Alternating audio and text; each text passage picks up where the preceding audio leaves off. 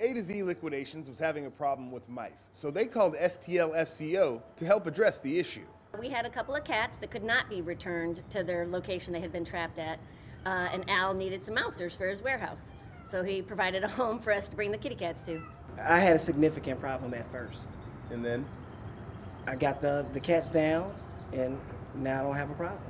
A to Z Liquidation CEO Al Thompson says mice were coming from the river and getting into his warehouse in St. Louis. Wanting to get rid of them, a mutual friend put him in contact with the St. Louis Feral Cat Outreach. Normally we don't condone relocating the feral cats. They have a home, they came from a home, they're comfortable there, they typically have caretakers.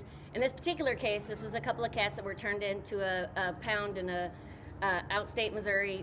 Zeman says the cats were pregnant when they came to the pound. They had their kittens, who were adopted. STLFCO put the cats through the final process of what they call TNR, trap, neuter, and release.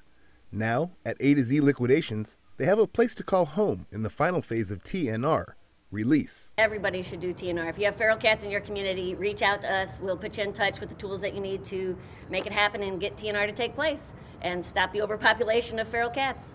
Thompson has already seen a difference from the Dozens of mice that were invading his warehouse, and he doesn't mind the extra company. She brought the cats down. I'm glad to have them. Thanks to A to Z Liquidations, the cats will be working animals with a safe place to stay.